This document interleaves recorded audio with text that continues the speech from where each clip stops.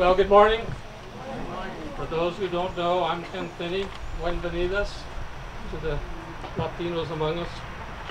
This morning, we're celebrating the 20th anniversary of our moving here around the theme of Hebrews 13:8. Jesus the same yesterday, today, and forever. And my responsibility is to celebrate our past in Christ. Ron, who will follow me, sitting right here, will honor Jesus in our present. And Brother Gary, pastor, will indicate our path forward in Jesus. And our Senor Alvarez, Pastor Alvarez, will say a little bit about the Hispanic Church, and which is affiliated with ours, meets in our building. So, let's go on to remembering Jesus the same yesterday. In Isaiah 46:9, God ordered his people to remember carefully and earnestly those things that happened at the beginning, the first events, and our long, rich history. So I lead off this morning to recall where we came from and where we've been, and to reflect on the meaning of our past, so that we can do as 1 Chronicles 16:12 instruct us, to thank God, to tell the whole world who he is and what he's done, to call out his name, to sing to him, to play songs to him, to broadcast all of his wonders, to revel in his holy name. You God seekers, that's you. Okay? Be jubilant. Study God and his strength. Seek his presence every day and night. Remember all the wonders he has performed, the miracles and judgments that came out of his mouth. Amen. In large part, we commemorate today our moving to this campus 20 years ago, so let's start there. For 2 decades, we've called this construction project, and that building over there, the miracle of Colpat Creek,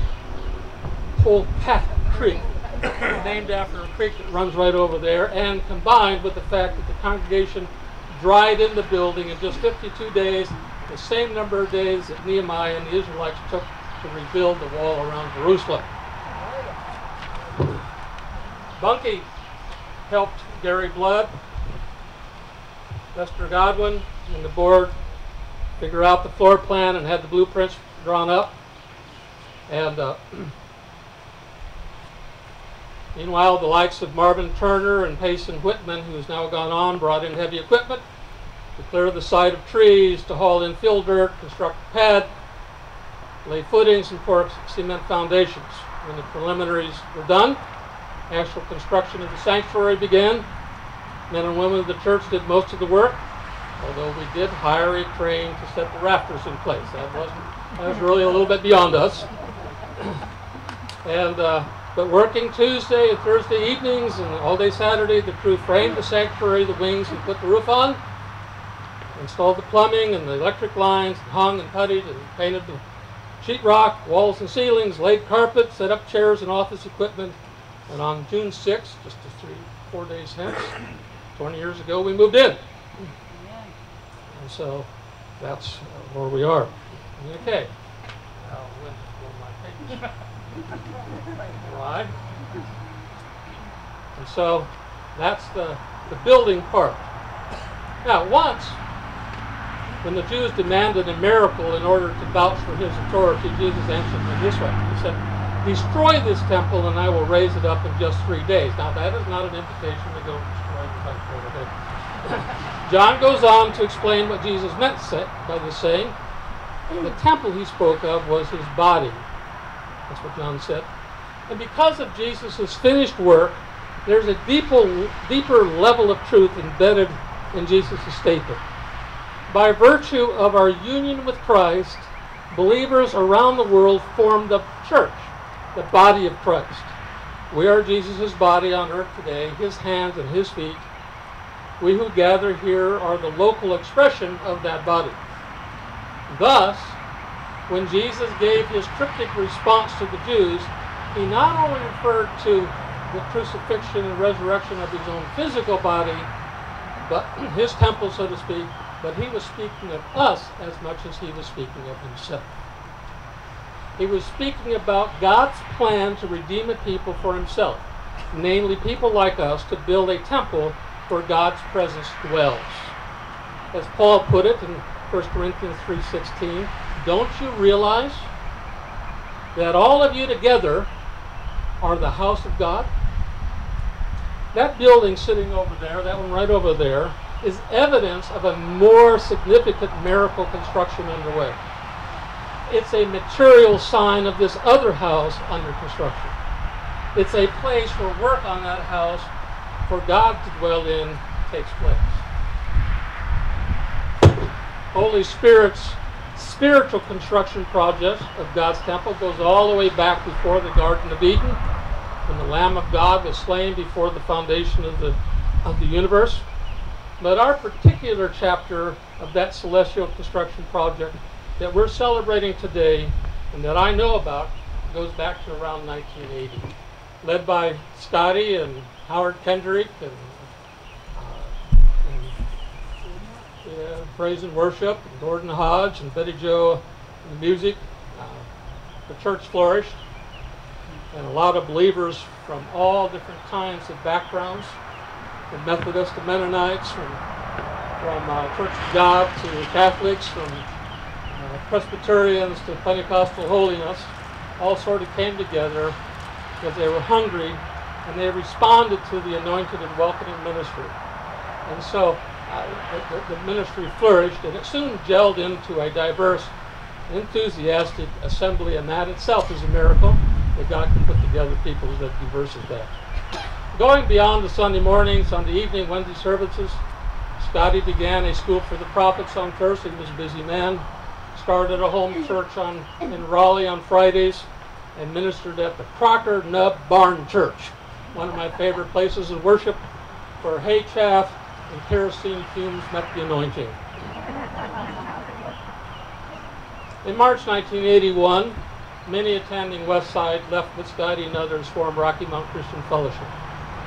Initially, we met at Josh Bullock's Barbecue on Koki Road.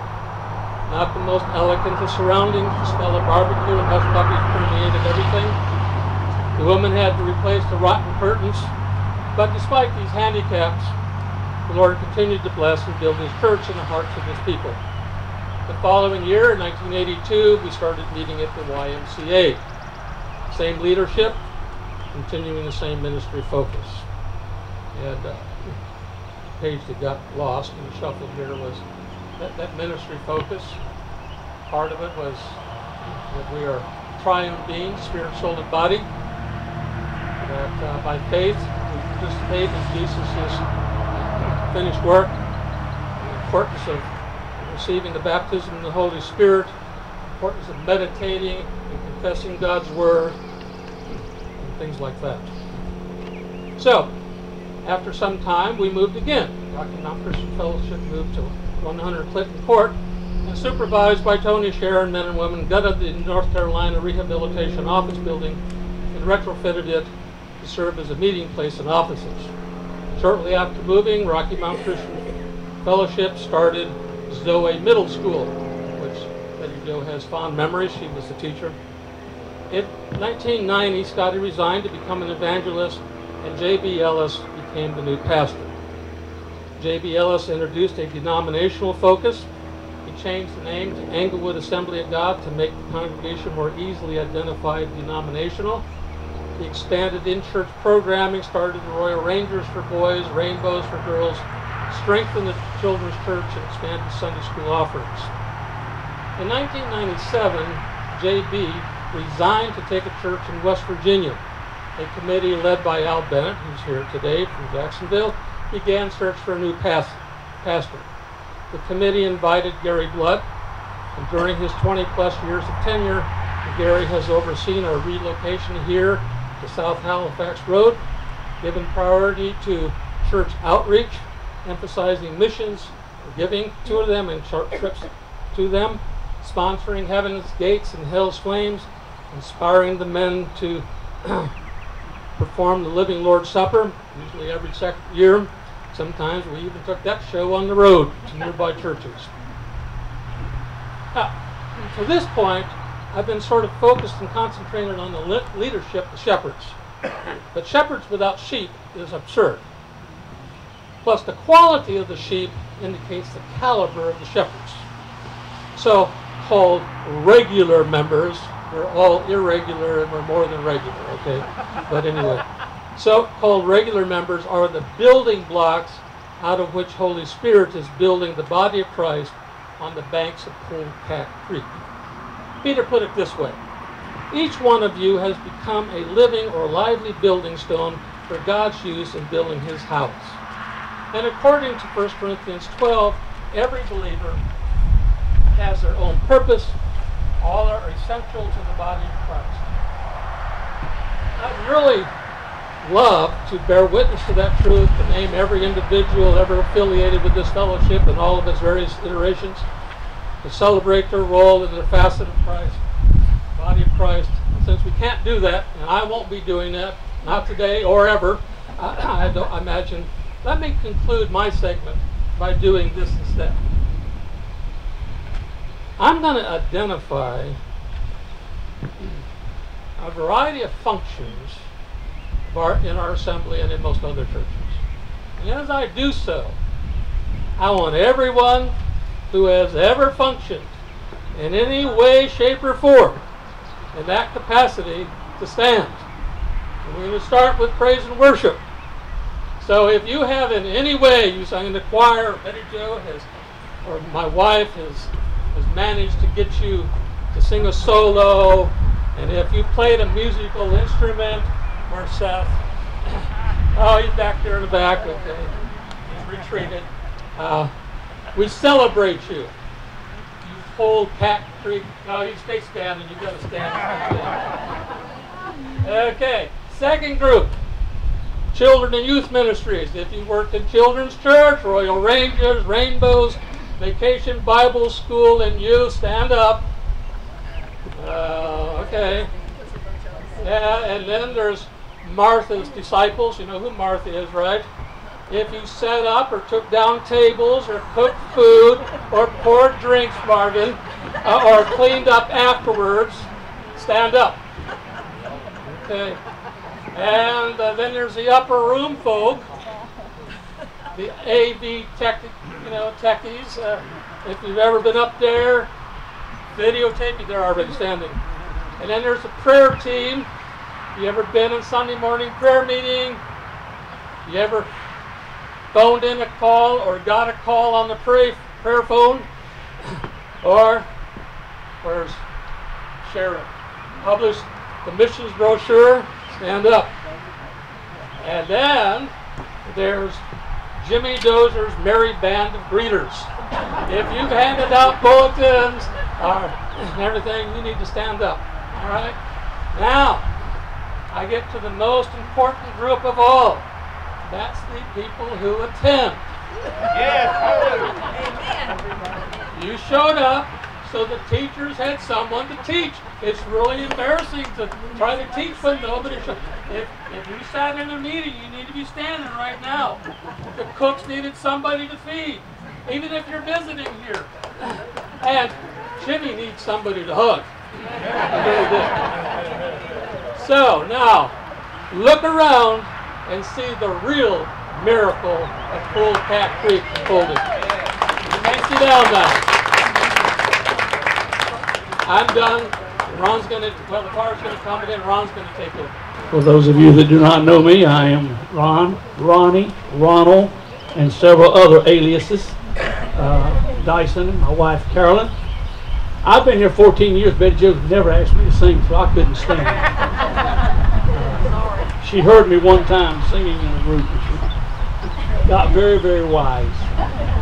I told the pastor I needed 40 minutes, but after he sent me his email, I cut it to 39.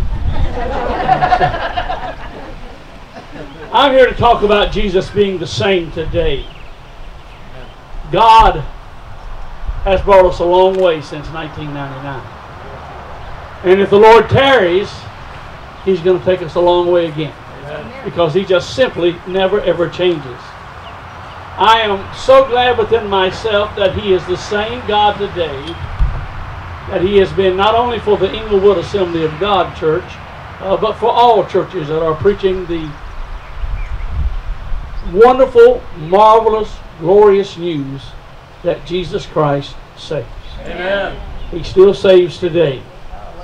during these last 20 years here at Pole Creek, and I want to pause just a moment. Why didn't we call it Pole Creek, Polecat Creek Assembly? Amen. That was my vote. You're out of order, sir. I put a skunk up on top of it. Wasn't expecting that response. I'm glad I got one guy with me. We've been about God's business, showing His love, His compassion, and encouraging people to accept Jesus Christ as their Lord and Savior. He is an awesome God. We've not been a social club. We've been a church striving to be disciples and discipling other people for Jesus Christ, adding to the kingdom of God.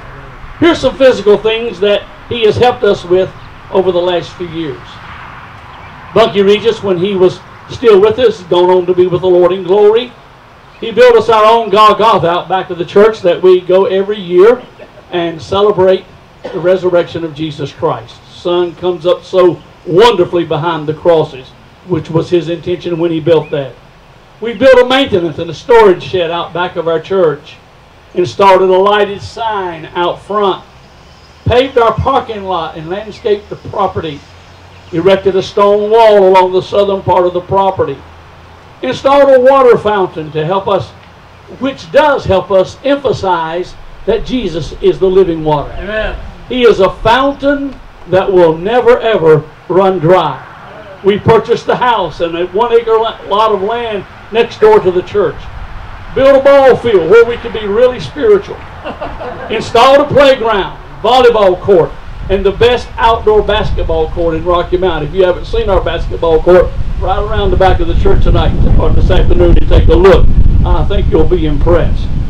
We've upgraded our sound and our video system. We've been able to renovate our offices and our classrooms.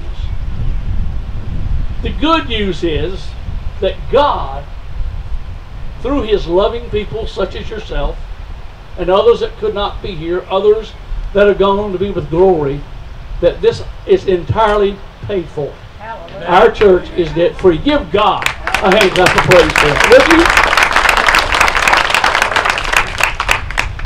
you? We're also a very mission-minded church. We currently support over 40 missionaries and organizations. Over the last 20 years, the church has been blessed to give over $800,000 to missions, plus $115,000 to send church members on 9 mission trips. This has allowed us to allow our congregation to be ministers in other places just here at the home. That's what the Holy Spirit's about. We start at home, then we go into all the world, and we strive to fulfill our part in that.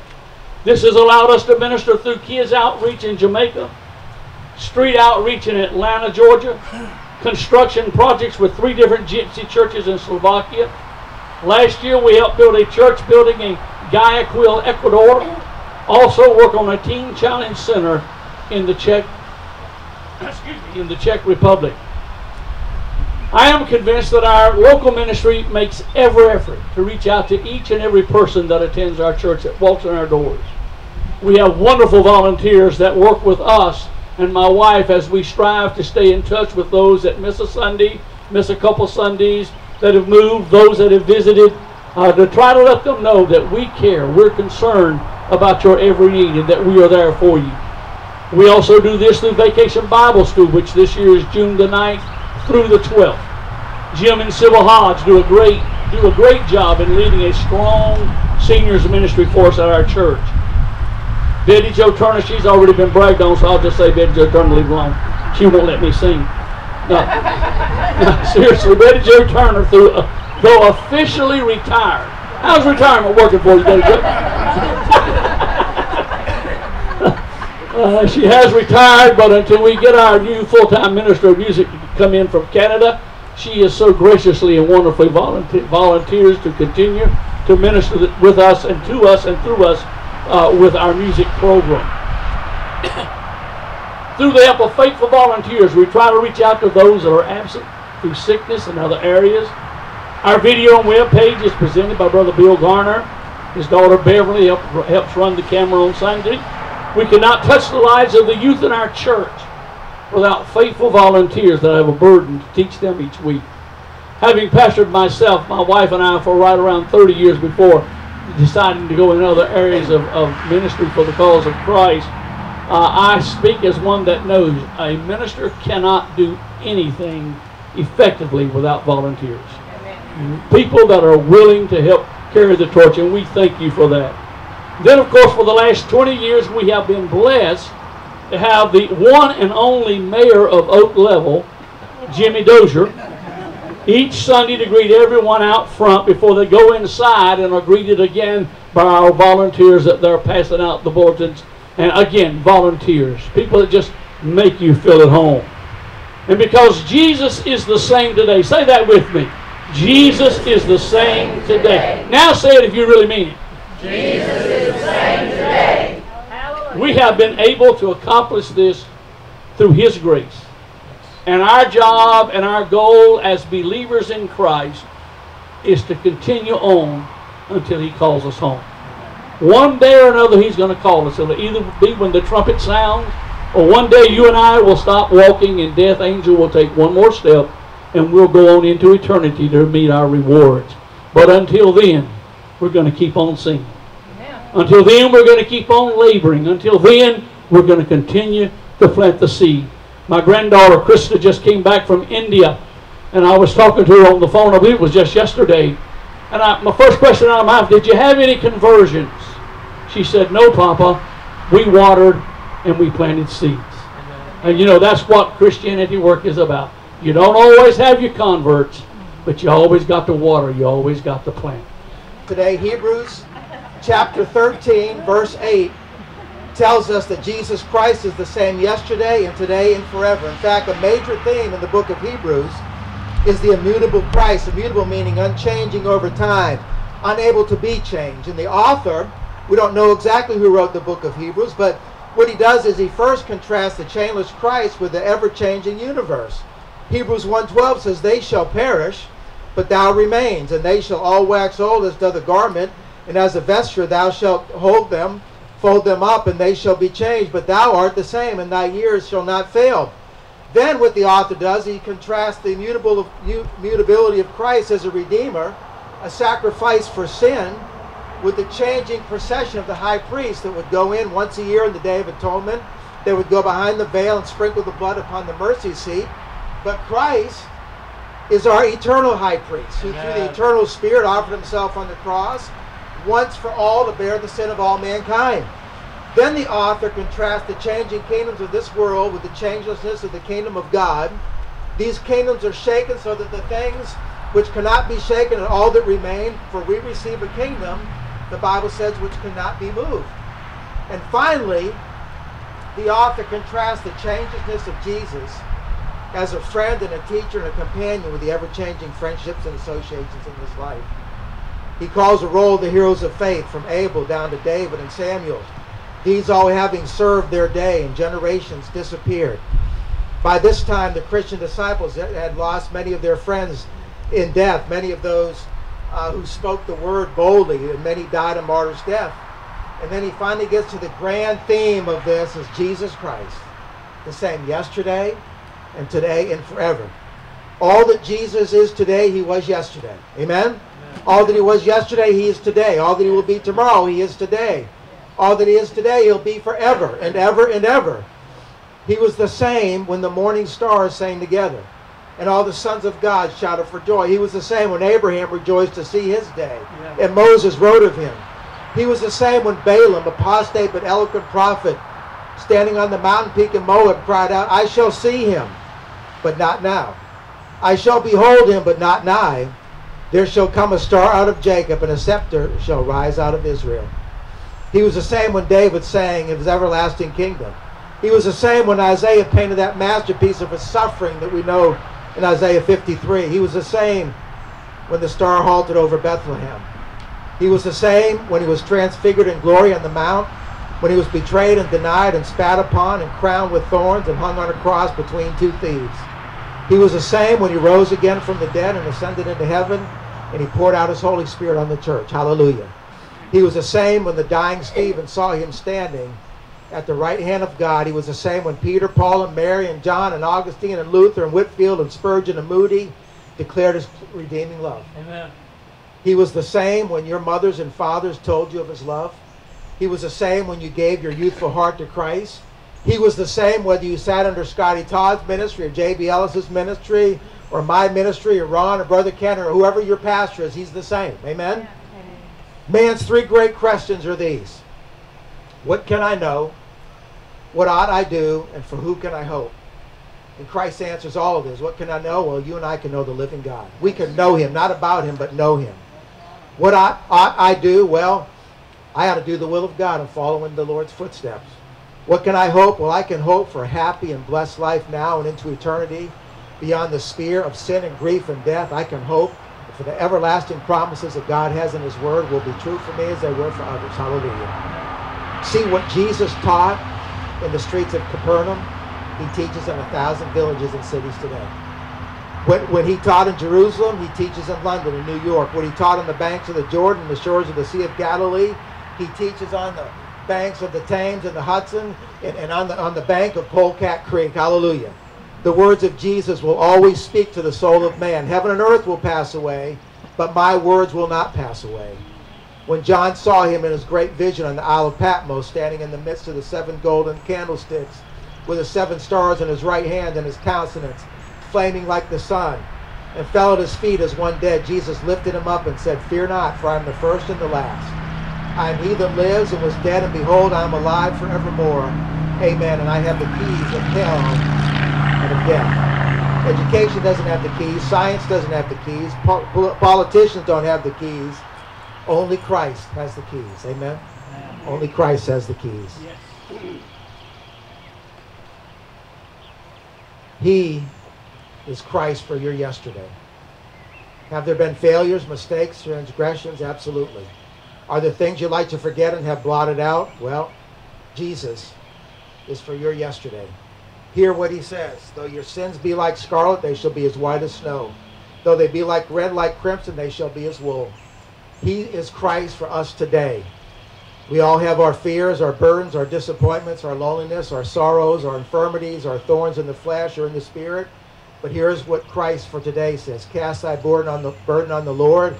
Come unto me, all ye that labor and are heavy laden, and I will give you rest. And beloved, he's Christ for your tomorrow. Who can tell about tomorrow? We try in vain to, pull the veil back to see what we think is going to be in the future. But it's hid from us in so many ways. But whatever tomorrow brings, whatever it's going to be like, I can promise you this, Jesus is already there. Yeah. He's the same yesterday, today, and forever. He said, I will never leave thee nor forsake thee. And I want to add a couple words to this verse, and I think it's okay with the Holy Spirit, that Jesus Christ is the same yesterday, today, and forever for me. Amen? Amen. Would you say that? Jesus Christ is the same yesterday, today, and forever for me. Now, in the last 20 years, a lot has changed. We have changed. Amen? I've realized that this year. I turned 60, and it's like, woo, what a ride I've been on since I turned 60. Some of you have been on that roller coaster for a while now. Our families are different. My kids have grown up in 20 years. 3 of my daughters are married. I have 3 wonderful sons-in-laws and 6 grandchildren. They're the most beautiful you've ever seen, just like yours are. Amen? In the last 20 years, I've been thinking through this whole service about, the many of our dear saints that have passed away. In fact, the folks, my funeral file's about 6-8 inches thick. And probably we could fill these same seats with folks that have left us in the last 20 years. They're part of the underground church now. Amen. In fact, right behind this gazebo, the ashes of Dan and Peggy Morgan are buried. 2 dear saints that grew up in this whole fellowship all these years. In the last 20 years, communities have changed. This property has changed. You've changed. A lot has changed. But 20 years from now, if the Lord tarries, some of us won't even be here. Some of our loved ones won't be around anymore. This church building might not be here. But let me tell you what you can expect 20 years from now. If the Lord tarries, if you're still here, here's what you can count on. What we've been saying, Jesus is the same yesterday and today and forever. But number one, the church is still going to be here. I'm not talking about this building. I'm not talking about, just only our congregation, but the church of Jesus Christ, the body and the bride of Christ, it will still be on planet Earth. Amen. Because Jesus is the head of the church. And he's always going to have a people unto himself. He's always going to have those that call him Lord. And so he will always be here. The church will be here. And my advice in that regard is to get plugged in. Make yourself irreplaceable in the body of Christ. Find your place and fulfill your purpose. It's our church theme this year, and I encourage everybody to do this. Eugene Peterson, the late Eugene Peterson, writes, busyness is the enemy of spirituality. It is essentially laziness. It is doing the easy thing instead of the hard thing. It is filling our time with our own actions instead of paying attention to God's actions. And while you and I have, smartphones and we can connect with people, we can keep in touch, we can love on them, we can, do that, we end up, we do a lot of things on the horizontal plane, but if we're not careful, we don't do much between us and God. Most of the things that are true in this life you can't see.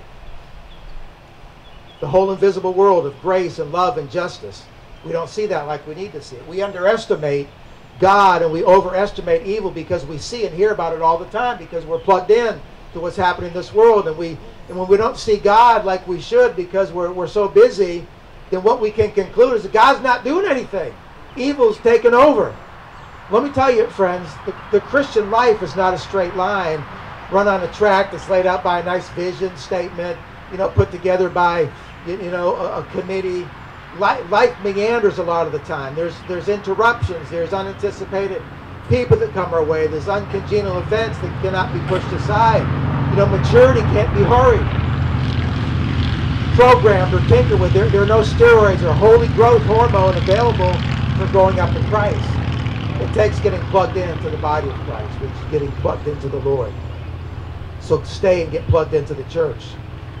20 years from now, if the Lord doesn't return, let me tell you what's also going to be here is his word is going to be here. Amen. Heaven and earth will pass away, but my words remain forever. 4 brothers left home for college.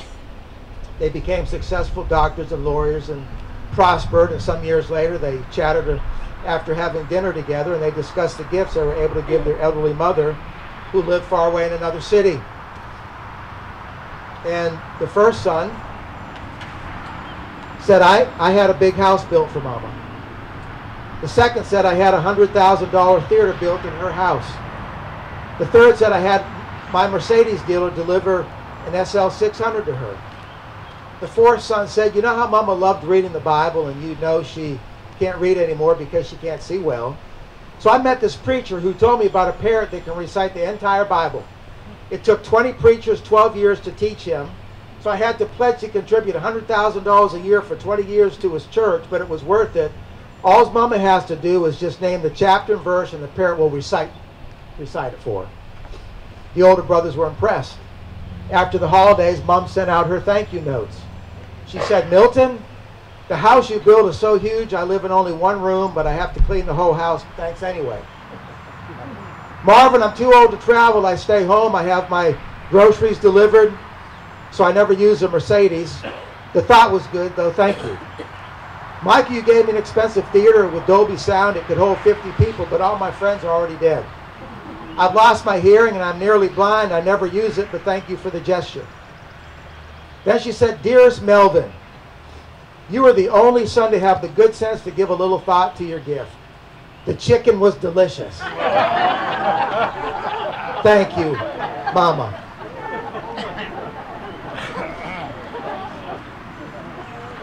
So what do we do with God's Word, friends? We need to read it. We need to know it. And the Bible even says that we need to eat it. And I'm not talking about eating a Bible quote and parrot. Jeremiah 15:16 says, your words were found and I ate them. And your word was to me the joy and rejoicing of my heart. Another translation says, your words are what sustain me. They are food to my soul. When I talk about consuming the word, I'm talking about meditating on God's word. I'm talking about that meditation can be compared to eating. Doctors say you should chew your food 32 times before swallowing. And that digestion begins in your mouth where the food is broken down before you swallow. So when you're eating lunch today, I want everybody to count everybody's chews and make sure they're getting it right. God's word is meant to be eaten because it's faith food. Jesus himself said in Matthew 4, man shall not live by bread alone, but by every word that proceeds out of the mouth of the Lord. The dictionary defines the word meditate as this: to talk with yourself, mutter, consider. It's an inward and outward conversation.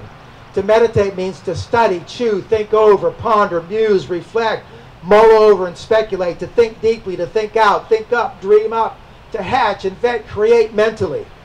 Christian meditation is not sitting on the floor with your legs crossed and your belly button, down to your forehead, just emptying your mind. Listen to this, friends. Meditating is a relationship with the Word of God. If you know how to worry, or if you've been offended, and you know how to meditate in a negative way, you think about what could happen, what is happening, especially about what the results might be. Worry will even affect your body and emotions, in a negative way. Faith comes by hearing, and hearing by the Word of God, and it must be digested to be effective. Now, when a child first feeds himself, and I've had fun watching all 6 of our grandchildren go through this, the food goes everywhere. Gets in their hair, gets on their face, goes on the floor, and so, one of my daughters and their family, they have a nice big dog, so that dog is thankful for everything that falls on the floor. But when you meditate on God's healing medicine, the Word does get in your eyes, it gets in your ears, it gets in your mouth, and once it gets in your mouth and you begin to digest it, this is when it brings health to your body. Proverbs 4, my son, attend to my words, incline thine ear unto my sayings, let them not depart from thine eyes, keep them in the midst of thine heart, for they are life to those that find them, and health to all their flesh. King David mastered the art of meditating upon what he referred to as the law of the Lord. Psalm 1 captures the delight, discipline, and blessing that follows a person who meditates day and night on God's Word. The result of this lifestyle is this, and that's why if you do this, you can see how you'll be 20 years from now. It says, he shall be like a tree planted by the rivers of water, that brings forth its fruit in its season, whose leaf also shall not wither, and whatever he does shall prosper. There's a process, friends, of letting God's Word sink into your heart so much that you come to a resting place where you are just able to rest in the faithfulness of God. Because you have it in you that you know that everything God's Word says is true, that he's going to keep his promises. The thoughts of God's lodge into your core of your being, and you are convinced of his goodness, his grace, his provision, his healing, and his love. And if you have a relationship with Jesus, the living Word, I promise you that 20 years from now, that you're going to be prosperous in your body, mind, and spirit. You're going to be standing strong. You're going to be enjoying the abundant life in Christ. Hallelujah. Amen. Last thing, 20 years from now, God will be faithful. Yes. Jesus is the same yesterday, today, and forever. If for some reason from this point on or in the near future you begin to become unfaithful and fall away from God, he will still be faithful. His Holy Spirit will hound you down the rest of your life, trying to woo you back to the grace of God. He won't force you, because he won't. But his voice will be quietly in your spirit. But the real question is, for us, is will you and I be found faithful? Will we be faithful in the next year, the next 10 years, 20 years? And the Lord's measurement of success does not mean, some great endeavor that we did or spectacular activity, but that you and I, in our quiet steadfastness, that we find ourselves faithful where he puts us. Come on. Some places where we find ourselves, it's hard to be faithful. We wonder where the Lord is. Well, just be faithful. It's often been said that almost any of us can be heroic, even daring, in the midst of a great situation. But it takes much more steadfast faith in our Father to stay true in the quiet place where he puts us. Just be faithful. It's in the daily duties of our little lives where God asks us to be loyal and steady, to be counted upon, to be people who will perform our part without fanfare. I like what Brother Ken did and what Ron did. There's folks that have titles and they do things that you see all the time, but there's so many more that just do the little part that they do. They do it faithfully, week after week, month after month, year after year, and we come to count on it. Come on. It's a disappointing day if you come here and Jimmy Dozier's not there to give you a hug. Amen. Amen? I mean, you think of all the folks and all of you that do all that you do, We do what we do unto the Lord, and Jesus Christ is the same yesterday and today and forever. And as followers of Christ, we got to not only have faith, but we got to have faithfulness. Faith can be exercised in a moment, but faithfulness is the continuing process of just trusting the Lord and living in His place. Hallelujah. Friends, I love you, but more important than anything, Jesus Christ loves you. Yes. You can leave here today just thanking Him that He's the same yesterday, today, and forever. Amen. Hallelujah. I'm so thankful what He's done. I'm thankful for the precious saints that I've got to know through these years, you know, that have gone on before us to be with the Lord. We know where they are. Hallelujah. One day we'll meet them. One day all this that we know will be gone. And all we'll know is Jesus. He'll be the light of heaven. We won't need any of that because He is the light. But until then, let's be faithful. Hallelujah. Let's be faithful. We can be faithful because He's faithful. And we're hid in Christ Jesus, so we can do it. Amen? Amen. Can I pray for you?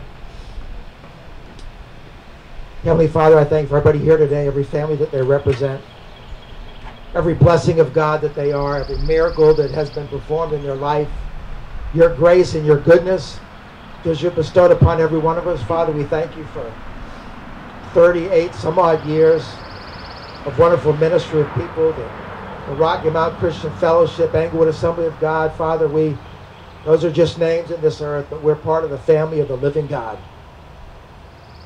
We're daughters and sons of the Lord Jesus Christ. And Father, we're thankful for that today. We're thankful for everything you've done, for what you're doing and what you're going to do. Because you are the same yesterday, today, and forever. We give you glory. So God, today it hasn't been about, look what we have done, Father. It's just another reminder of what you have done. Amen. And what you've done in the past, you're still doing today. And what you're doing today, you're going to continue to do tomorrow as long as we'll be faithful. As long as we'll step up and take our role and take our part to do what you call us to do, we'll continue to do the great exploits that are laid out for us in Hebrews chapter 11. We're part of that cadre today, and we thank you for it, Lord Father. In Jesus' name, amen. On the back of the program, there's a couple announcements that you can read in your time. There's also some folks that we just want to thank that made the preparations, that paid for everything that we're going to enjoy today. So if you would, just give all those folks a big round of applause. Hallelujah. The food should be ready at about 11:45, so that's just a few minutes from now. The fans, or please take them. Take extra. If you see them laying around, we want you to have them. We're so glad that you came and hope you all can stay for lunch. And so what we want to do for lunch is we're going to go in the front doors. You're going to take a right and go through the kitchen. Parkers will serve you. Out in the foyer, we've got a table that's got drinks and another table that has desserts. And so just help yourself. Enjoy the rest of this day. Get to know one another a little bit more. Catch up with some folks you haven't seen for a while. And so let me go ahead and pray for the meal so that you go in, and when they're ready, we'll just go eat, okay? Father, we thank you for this opportunity now to share a meal. What a joy that is as brothers and sisters in Christ to eat together. Lord, we see so much of your ministry just around the table. And Lord, we know that ministry will continue from here underneath this tent to those tables inside as we just enjoy wonderful fellowship together. Bless this food to our bodies. We thank you for those that have prepared it and those that have labored and given so that we can enjoy this wonderful day. And Lord, we thank you for the beautiful weather you gave us. In Jesus' name, amen. God bless.